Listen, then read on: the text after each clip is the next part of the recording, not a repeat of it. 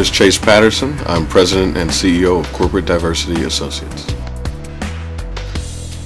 I started Corporate Diversity Associates because I identified a need for corporations that were looking for support in their diversity and inclusion objectives.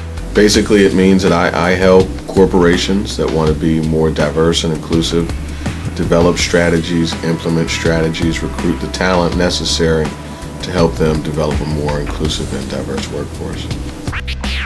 2012 was a really exciting year for me.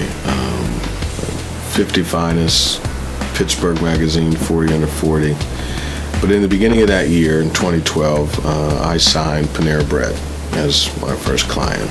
And there was no more exciting experience than to see that ink hit the paper and know that I was really in business.